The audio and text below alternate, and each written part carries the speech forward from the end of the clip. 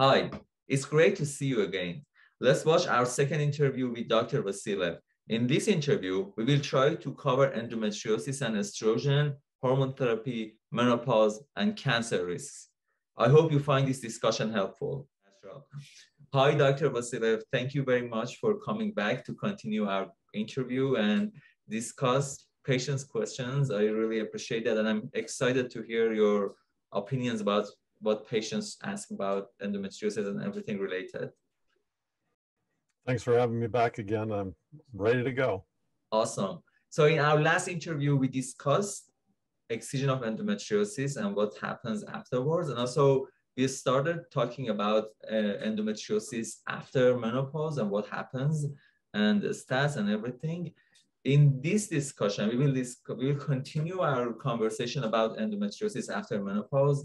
Then we talk about some questions that patients had about hormonal therapy and their adverse effects on body. And then at the end, we will discuss some questions about endometriosis and cancer. And if you're ready, we can kick it off and start talking about patients' questions. Sounds great. Let's go. Awesome. Great. So the next question is, so after a woman goes into menopause, and if that woman has endometriosis, we always say that there are still estrogen in the body. Where does that estrogen come from? If it's not coming from the ovaries, or if that woman is in menopause state? Sure, it's kind of a complex answer, so bear with me. But first, before answering that, I have to say that people think of estrogen as kind of being on or off. And to some degree, really large doses of estrogen internally or externally, or kind of low doses, but it's really a broader range than that. We really do not know what's called the dose response curve. When we're treating somebody with something, it means how much does it take of something, medication or whatever, to have an effect. Well, estrogen is the same way. How much do you really need to create an effect? We don't know what that is. So when you have postmenopausal estrogen, you don't necessarily need, for other reasons we'll talk about, to have as much as premenopausally, but this dose response curve, really again unknown, is very important. Having said that, so obviously around the time of menopause, which is a little bit different if you have a surgical removal of the ovaries, but around time of menopause, naturally, the estrogen tapers off. So it drops over years, and it may start at age 48 or so, or 47, maybe even earlier. It can stretch all the way to 55 or a little bit older. The average is around 51, 52 years of age. But during this transitional or perimenopausal time, where the periods may actually stop at 51 or so, but you may still have estrogen that keeps going until 55 or so. Beyond that, this is where complexity comes in. The ovary produces testosterone a lot longer. The hormones in the body get interconverted. So even the testosterone can then get converted to estrogen, which means there's still estrogen around even beyond 55. How much? Not a lot. But do you really need a lot? Maybe not. And we'll talk about why in a minute.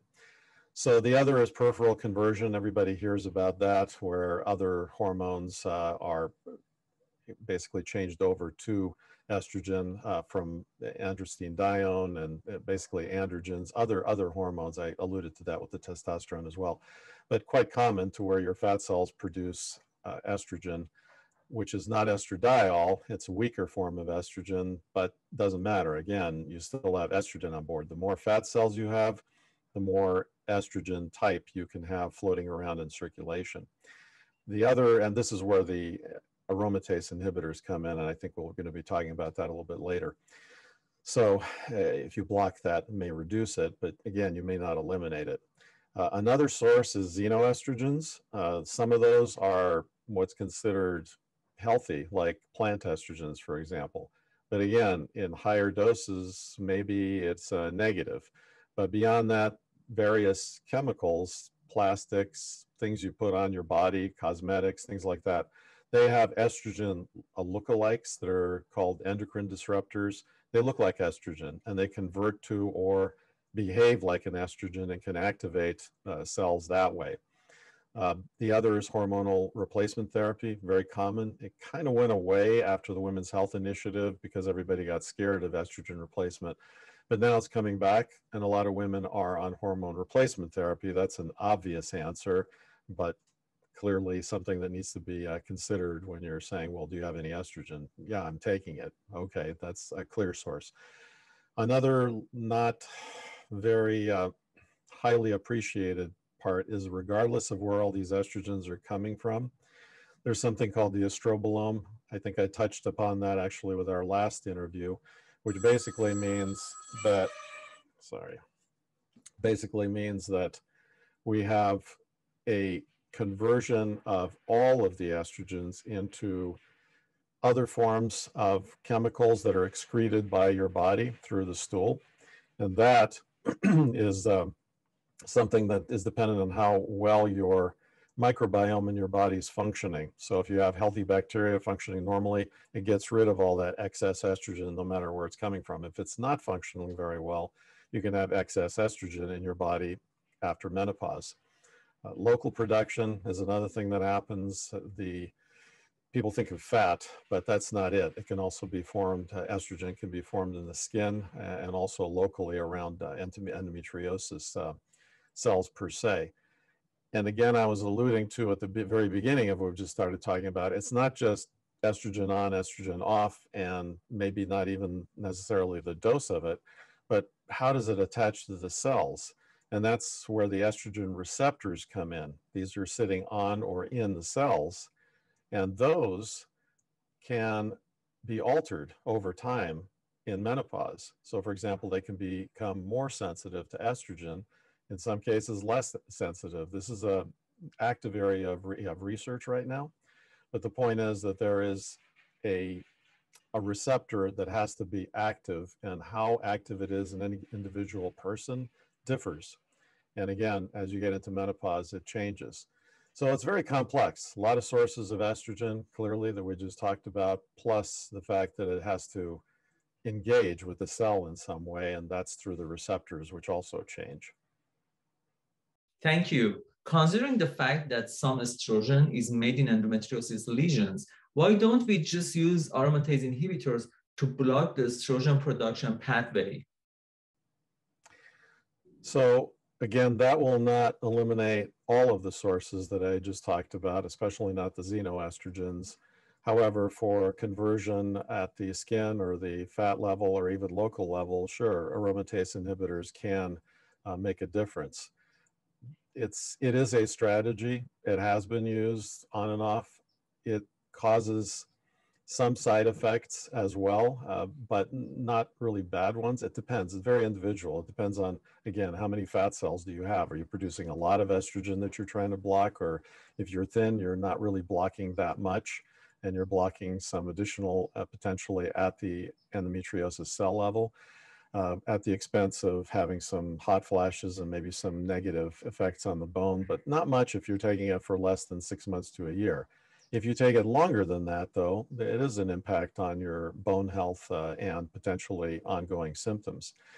But again, I have to back off and say what I initiated, talking about estrogen sources. You're not going to turn off all of the estrogen. And exactly how much estrogen do you need to turn off before there's a big difference? That's where we really don't know. That dose response curve is elusive. And it's probably different from person to person, especially since the growth signals to endometriosis cells are not just estrogen. Everybody thinks about that as being a kind of an on-off switch, but that is not true. It's certainly a contributor, but it is not the only source. So yes, you can use it to cut out some of the estrogen, but not all of it. What are the adverse effects of aromatase inhibitors? Yeah, so the main thing is, again, how much are you shutting off?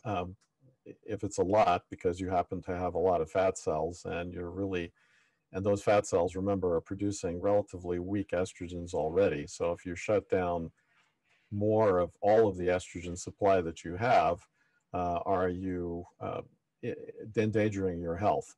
So what is that? Well, bone health is one thing. So you can do other things. So you can take calcium, magnesium, you can exercise. There's a lot of things you can do to try to overcome the fact that you're losing the estrogen effect. The other is the actual just symptoms. So you may have side effects from that, hot flashes. Can you overcome those? Yes, you can. There are various medications, which again, now you're getting into medications, so polypharmacy, trying to avoid that. But for example, there are some natural approaches, maybe a very weak estrogen like a plant estrogen may alleviate some of the hot flashes symptoms, for example. So there's ways to ameliorate the effect that you're shutting down even more of the endometriosis supplying estrogen.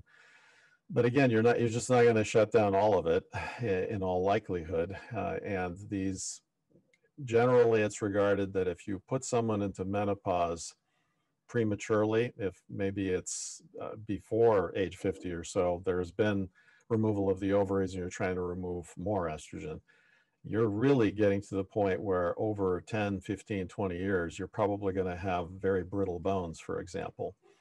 So also heart health. I mean, we'll talk about that in a bit, but the thought is today that estrogen definitely does have a beneficial effect. And so to cut all estrogen out as kind of the thing you need to do above all else may not be the best strategy. Again, removing estrogen is not the panacea. That is not the answer. You really have to consider all factors. And yes, there is a risk benefit, and you are getting, the longer you use it, the more risk there is to actually harm yourself, if not at least cause symptoms that are negative and you really don't want to feel. There are a lot of other quality of life symptoms, and you're correct that it shuts off all of the different areas. So vaginal health, for example, the younger you are, you may have some estrogen effects still on board, and vaginal tissues are more lush. And if you take out more estrogen, there's less and less of that. It becomes very dry, and then you have problems with intercourse, for example. Skin effects, you look older potentially. So it's not that it's the fountain of youth completely, but estrogen does have all those beneficial effects. So yes, risk benefit for both health as well as quality of life. Okay, this takes us to the next question about estrogen and hormones. When someone is in menopause, either natural or premature menopause, doctors give some hormones replacement therapy. What are these hormones and what impacts do they have on heart, bone, and cognition? So the hormones that are usually prescribed are, of course, estrogen, various types. Some are quote unquote synthetic, some are bioidentical or look as close to the original form that's produced by your body as possible, but it's an estrogen of some type. There's not as much of a difference as people like to presuppose, but there are some. But that is the main thing, the estrogen. That is probably the main, in fact, not probably, it is the main beneficial hormone. The progesterone, which during your reproductive years cycles and kind of balances the estrogen effect, is used in addition to the estrogen sometimes for exactly that, for balancing. And that's it. It's not really a potential, not that beneficial of a hormone compared to estrogen, but you need it, for example, for risk of uterine cancer. If your uterus is in, then if you take estrogen alone by itself for years, the risk of uterine cancer, endometrial cancer, goes up. If you use progesterone as if you're simulating years that you're cycling with both progesterone and estrogen, you reduce that risk a lot. You may not eliminate it, but you reduce it to almost nothing. So it's a balancing hormone. So as far as the estrogen itself, there's no question that as I've been alluding to, that on bone health, it's a major beneficial factor. It does reduce osteoporosis. Again, there are other things you can do, but it gets even more synthetic beyond just calcium, magnesium, and exercise. Heart, we knew for a long time that there were a lot of basic science and observational studies that said estrogen helps your heart and your cardiovascular system. A lot, lot of evidence. And then there was this big study called the Women's Health Initiative, which pretty much shot that down because it was a very big randomized study that said estrogen increases your risk for breast cancer or cardiovascular events, and it doesn't really help the bone that much. And pretty much it was stopped early without really looking at the details, and it scared everybody. So all of a sudden, use of any kind of hormone replacement dropped to almost nothing, which was actually a big disservice, because now with newer studies and with reanalysis of the Women's Health Initiative, pretty much everybody's saying, wow, we shouldn't have stopped that study that early because it will probably never be replicated. It was so huge. And the reality is that estrogen does have a beneficial effect on your heart and cardiovascular system. And we are just finding out how much, because now we have even better insights on the molecular level of what estrogen is doing to reduce your bad lipids and improve your good lipids and things like that. So definitely a cardiovascular benefit for sure, that may actually be decreased a little bit when you take the progesterone. So if you don't have a uterus, you don't really need the progesterone, and estrogen by itself does only benefit really. And parenthetically, I'm not sure if we'll touch on this later, but as far as breast cancer risk, the only increased risk when you're combining progesterone and estrogen, using only the estrogen does not increase the risk. As far as brain, it's very interesting. There's a lot of studies also that support estrogen decreasing dementia and Alzheimer's risk, but it's a mixed bag. There's the overall benefit, but there's something to the timing. So if you take estrogen right away, right after menopause or around menopause and keep going, it's one thing. If you initiate it later, something happens to the estrogen receptors in the various parts of the brain to where you can actually have a negative effect if you're re-educating the brain as to using estrogen. So it's kind of a mixed bag, but in general, a positive effect of estrogen as well on the brain. So estrogen is, again, not the panacea on the good side for everything, but it certainly has a lot of benefit and a lot of quality of life things beyond that, as I mentioned, vaginal health and skin health and things like that. We used to give it out like a vitamin. That's probably wrong. But after the Women's Health Initiative, it went to the devil in disguise, and that's completely wrong as well. So it really ought to be a measured discussion with your physician to really determine what is the best thing for you as an individual. Removal of ovaries without removing endometriosis lesions is a common practice by many surgeons who are not expert in endometriosis. But if a patient accepts the removal of ovaries to eliminate the source of estrogen, but then she's told to start hormonal therapy to replace that estrogen, that's a very confusing situation. Understandably. And the issue to some extent is that some of the hormone replacement is at a lower dose than what your ovaries produce. We used to give huge doses, but it really got reduced over the years. So to some extent, you are giving less hormone, less estrogen. But again, remember what I said earlier. We don't really know what that dose response effect really is. And so it is confusing. Well, you took it away and you're giving it back. What's the deal?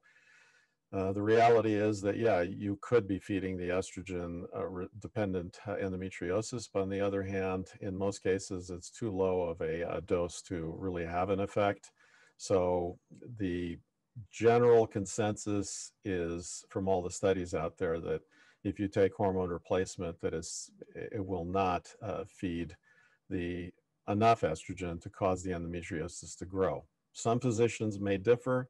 It's also going to largely differ depending on what you as an individual have as a endometriosis disease burden. Did you have a good excision surgery, for example? Do you have microscopic disease, or are you nursing along obvious disease that's sitting in there becoming more fibrotic over the years, and it's just going to get worse even with small doses? So very individualized, and that's the bottom line, is you really have to look at the individual situation. Many patients in endometriosis community are in menopausal state and are receiving hormone replacement therapy. What are the risks of taking hormone replacement therapy in long term? So for short term, the risks are really negligible. There's not much that I can think of. There are a few people that have increased risk of blood clotting disorders or something. Again, very unusual. For the average person, a short course of any of these hormones likely won't have a major detriment. Long term, let's just say around it's been studied mostly from menopause on. Is there like a maximum period? There was some thought about that, and so there was some temporary activity to where the recommendation was, well, let's just ease people into menopause for 5 years or so, kind of make sure they don't get hot flashes, and then taper it off, and they'll be fine, and they don't really need it in the long run. I mean, you could make that argument, and if you're really trying to avoid all risk of anything, but on the other hand, you will have the negative effects of having no estrogen or minimal estrogen. But the long-term negative effects really are how you take the hormone. So as I alluded to earlier, if you took only estrogen for a long time for uterine tissue, that estrogen will cause an overgrowth of the uterine lining and eventually will probably become cancerous. So it does increase your risk there. But if you take progesterone with it, that'll drop it to a very low percentage risk of getting uterine cancer. So there you almost have to take both. Problem with that is that on breast tissue, it's completely different effect. The progesterone on breast has what they call mitogenic effect, or it stimulates growth. So even from the Women's Health Initiative study, that was the alarm that went up, that when you're using both estrogen and progesterone over a long period of time, it can increase breast cancer risk. But if you take only estrogen, then it does not. So that unfortunately puts you in a kind of a bind if you have a uterus or not. However, it's probably not a good idea to take long-term progesterone and estrogen together. That may increase or does increase the risk. But overall, even the American College of OBGYN no longer says at 65 you should stop all hormonal therapy, which was kind of a tendency to stop somewhere in the 60s. At this point, there really is no upper limit. So it's really a personal decision with a physician. Again, everybody's an individual. You have all sorts of factors that need to be considered, and the cancer is just one of the risk factors. So as far as the endo, we touched on that as well. If you take long-term endo postmenopausally or after removal of ovaries, could that stimulate the growth? Theoretically, sure. But again, we do not know that dose response. We don't know afterwards what that difference in estrogen receptor metabolism is all about in any given individual. We don't know in any individual how much disease do they have when they're starting out. Well, some people do. If you come to an excision surgeon and they take everything out and you're down to microscopic, then your risk of long-term estrogen is probably lower than if you started out with quite a bit going into menopause. So, but again, it's still individual. You have to look at the individual situation and see if that's a problem with growth of endo. The other little factor, since we're talking about cancer, is there's concern of, well, can you stimulate the endometriosis to become cancerous? In some people with a higher risk, maybe, but overall, there are no good studies that support that. And really, it's just small series that put up a warning flag, which again, just puts it front and center. Everybody's an individual, and you really have to look at the risk factors. You have to look at their family history, sometimes genetic testing, things like that. But on average, for most people, it does not increase your risk of endometriosis converting into cancer. With that statement, you guided us to the next question, which is whether or not there is any correlation between any type of cancers with endometriosis. Sure, especially as an oncologist, I've seen a lot of people with this exact scenario. So the short answer is yes, there is a link. Unfortunately, there are some reputable websites out there that say there's no link. That is just completely untrue if you really look at the data. That's scary, but the good news is that it's still very uncommon. So most people are not at increased risk of endometriosis converting into a cancer, which it can do, or increase the risk of ovarian cancer, which it can do. So there is a definite connection. How much of a connection? Well, we're talking about a fraction of a % increased risk of ovarian cancer, for example, which is probably the biggest concern. And there's very specific kinds of ovarian cancer, which are unusual, but they are associated with endometriosis, mainly clear cell carcinoma, which is a variant.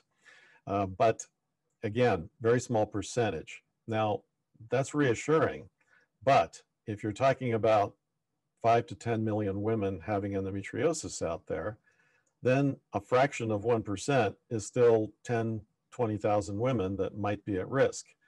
Small, but in any individual situation, it's a problem. So especially if you have a family history, possibly even a long family history of endometriosis, older age group, there's definitely something to talk about with a physician who understands not only endometriosis, but also cancer.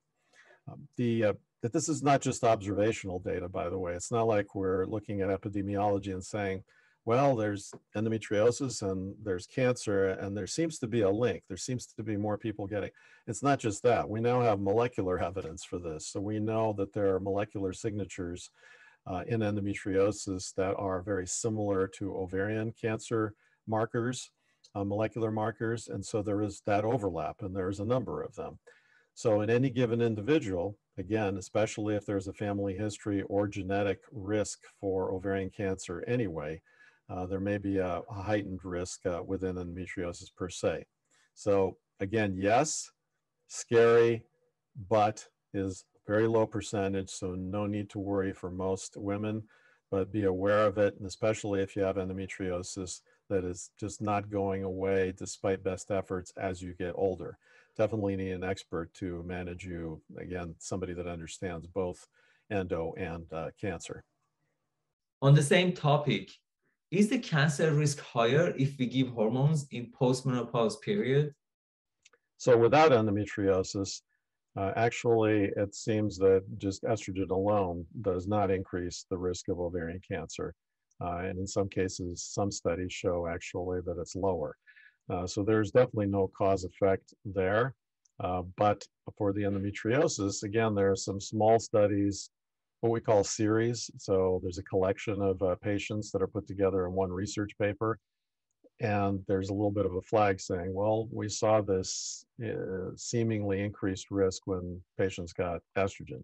This is not the best science. The best science is where you give half the people the agent, in this case estrogen, and the other half not, and you see what happens.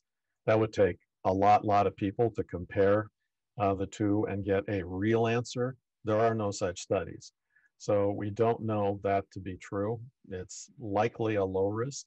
But you can't say that there's zero risk. Again, this means being aware and proactive and speaking with an expert about, in your particular situation, could there be an increased risk, and is it safe to continue with hormones or not? And the vast majority, the answer is yes, it's fine. You're not going to increase the risk.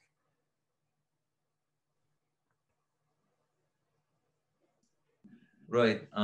So that's a great answer, and thank you for the detailed answer that you gave to these questions. There is one last question, which patients are seeking advice from a top surgeon about how to communicate with other doctors, either surgeons or non-surgeons around them when they are in their menopause, could be premature or could be natural menopause, and they still might have endometriosis and they have pelvic pain and their life is impacted. But a lot of physicians don't recognize the fact that, like, from the beginning, they totally dismiss this fact or deny it. How would you advise patients to communicate with doctors to convince them that there is a chance that this pelvic pain or these other problems might be because of endometriosis, and endometriosis is a possibility after menopause? Very complex, but people should be aware that this is not a problem specific to endometriosis. It sometimes takes decades, many decades, to change practices. And so the fact that in medical school, through residency, through OBGYN residency, and sometimes even to fellowships in some cases, reproductive endocrinology, people are taught this kind of on-off switch concept of, well, if you turn off the estrogen, even before menopause or before you take the ovaries out, you get rid of the endometriosis, which of course, as we've been discussing, is just not true. But because there's all this mass education that focuses on, off, and therefore it doesn't make sense that any kind of endometriosis could be there after there's quote unquote no estrogen, that's a massive amount of education that you have to overturn. And parenthetically, I said decades. I mean, it's already been out there for many years. Dr. Redwine published on this about 30 years ago about the fact that there can be postmenopausal endometriosis. But unless you're an expert in the area, there's only so much you can read and look at.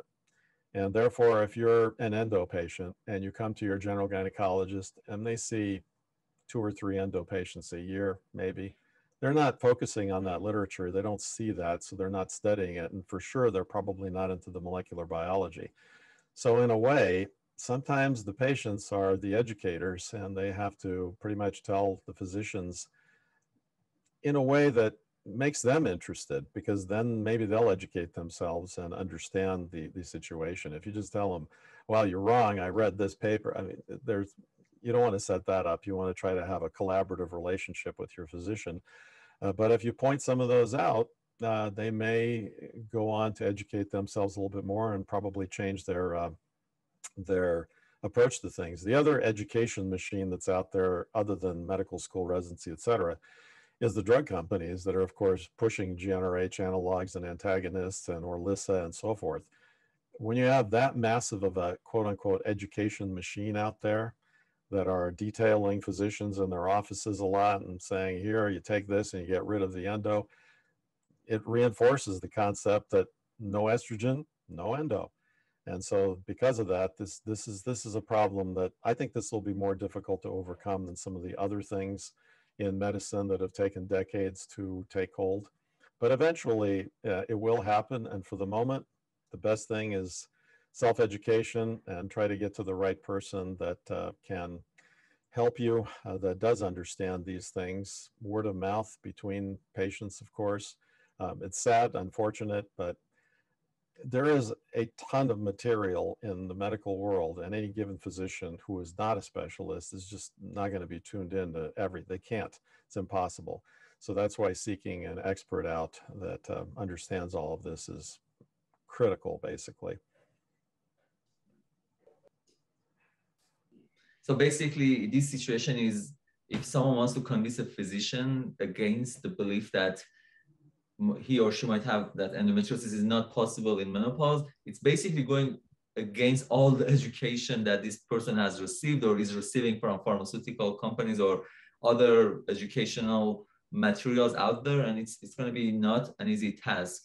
And your suggestion is the best solution might be seeking an expert who understands them, not trying to change the thought or belief of that person, which is difficult. As you said, that education has been there forever from the beginning. And that makes perfect sense. Yes, I think that for the greater good, you can try to get that physician to consider educating themselves more about something.